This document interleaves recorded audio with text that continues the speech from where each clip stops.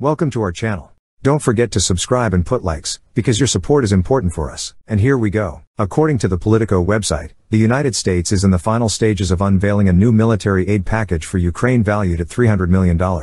This forthcoming assistance includes a variant of the Army Tactical Missile Systems, ATACMS, capable of hitting targets up to 160 kilometers away, marking a significant enhancement in Ukraine's military capabilities. The aid package extends beyond the ATACMS to include anti-personnel/anti-materiel, ATACMS, munitions, designed to be compatible with the ATACMS platform. This version of the ATACMS is equipped with a payload-dispersing cluster bomblets over a broad area, enhancing its effectiveness against both materiel and personnel targets. Additionally, the aid will bolster Ukraine's artillery capabilities with extra ammunition for 155mm howitzers and improvements to the Guided Multiple Launch Rocket System, GMLRS, providing Ukrainian forces with increased firepower. The temporary halt in military aid to Ukraine has significant implications amid the ongoing conflict with Russia. The pause is linked to a bill that failed to pass a procedural vote in the U.S. Senate, due to Republican demands for stricter migration policies. As a result, the U.S. ran out of funds for new weapon purchases for Ukraine, raising concerns about Ukraine's defense capabilities. The geopolitical landscape is further complicated by political dynamics within the United States. With conservatives potentially gaining ground in upcoming U.S. elections, there is growing discourse around the need for Europe to increase defense spending and support Ukraine more prominently.